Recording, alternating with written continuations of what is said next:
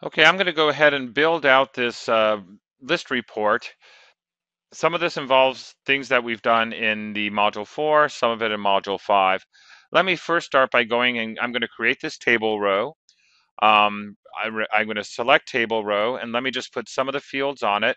I'm going to be using the double click method, so I know it's going to be a table column value object, and I'm going to go and I'll place the order number, the order date, I'll put the stock description, and I'm just going to put the quantity and the price. So items, quantity and price. That's good. Let me then go to my table header. I'm going to add those same things, but I'm going to add them as table column value title objects. So I want to have my order number, my order date, some sort of description, stock description, and then quantity times price, quantity and price. I can see they've been all added out there to my report. Let me go ahead and change the title of this report. So go to properties, and this is going to be an order list report. I'll save my report now. This is the list.4rp. So inside of my report in main, let me just make sure I'm calling the right file. I'm going to call for the list.4rp. And what I'd like to do first before I go any further is rebuild this application. And I want to execute this application. Just make sure that the list report works before I start adding my totals to it.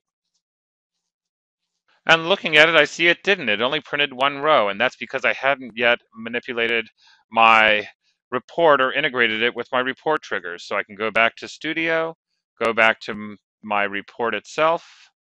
I need to go into the report structure view, and I need to integrate my triggers and my on every row trigger with my information here. So first off, I'm going to have the store number trigger happen after the page header. So let me drop it on top of page root. So I'll print out the page header, and then I'm going to have my store number trigger, my order number trigger, and then on every row, I want to print out the table row. Let me go ahead and save this. Let me re-execute my application. Notice that I don't have to recompile. And this is more of what I was expecting. So I have an order list report, and as I look down, it just prints out all of the rows. So my next step, I've created some totals. How can I add the totals to this report? One of the things I'm going to do is I'll go ahead and put my total at the end of each item. So back to my data view, I know I have the item total. First thing I'm going to do is take the item total as a column value, hold down my control key, drop it at the end of the row. I'm going to then grab the column header as well and drop it at the end of the table header for the column headers. So I've added item totals out there. The next thing I'm going to do is let me go ahead and add an order total. So I want the order total to come at the end of the order number group. I can highlight that order number group, go to my toolbox, and I'm going to be placing a Stripe mini page. So double click on that, it adds a Stripe mini page, rename it as my order total Stripe. Inside of the order total Stripe now, I can go ahead and from my data view, let me go ahead and drag my order total or place my order total inside of that order total Stripe.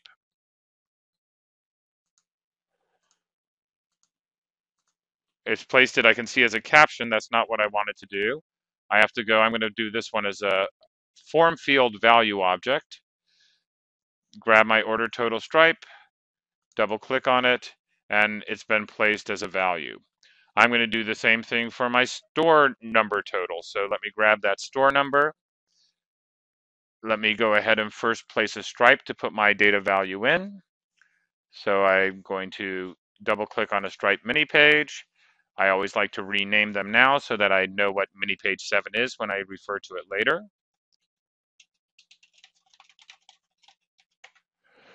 And then with it highlight, I'm going to grab my data view, grab my store total, and place it inside of that stripe.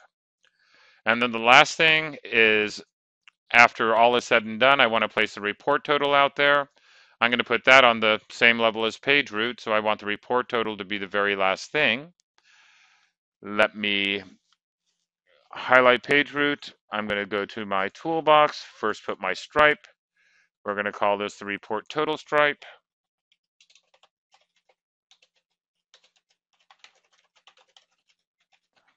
And inside the report total stripe, I'm going to place my report total. Having placed them there, I'll do a save.